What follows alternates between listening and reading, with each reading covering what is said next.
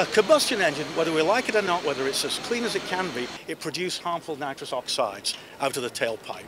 That causes asthma in children, can lead to cancer. We don't want that in the future. We want a clean environment. Senator Raphael Warnock stopped by the Bluebird plant in Fort Valley to catch the bus and talk about the Clean Commutes for Kids Act. This legislation that he's co-sponsoring was introduced to Congress in April. It proposes using $25 billion over the next decade to replace existing diesel-fueled school buses with electric buses. Warnock says with enough investment, electric buses could be the way of the future, saving the environment and Georgians.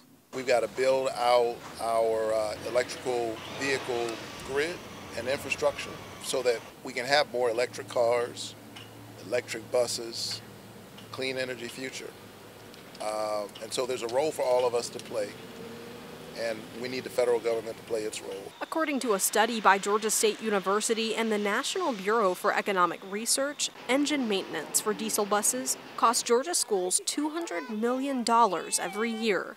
Bluebird says diesel school buses get 6 miles per gallon of gas. The typical route for a school bus driver is around 74 miles a day, making the cost for diesel fuel an added $11,000 per school bus per year. Bluebird President Phil Horlock believes switching to electric buses will be an investment that pays off in the coming years.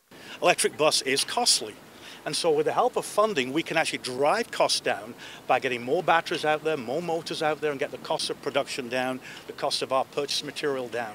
So that by the end of this period, when the funding is complete, we won't need funding anymore. The Environmental Protection Agency will be in charge of distributing grants to local school districts over the next 10 years if the legislation passes. In Macon, Peyton Lewis, 41 NBC News.